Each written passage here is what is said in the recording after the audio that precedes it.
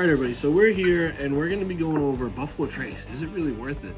I'm one to say yes. One of the best well bourbons out there is right here, Buffalo Trace. One of my favorite bourbons, no matter what, Eagle Rare. Everybody I've told has absolutely loved this bottle. 10-year, age-dated, just absolutely delicious.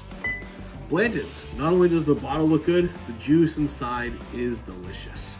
And you know what? Probably my favorite of all, and also the hardest to find, E.H. Taylor Single Barrel. This thing was absolutely phenomenal. Buffalo Trace, I think, is one of the best for a reason. They make great stuff.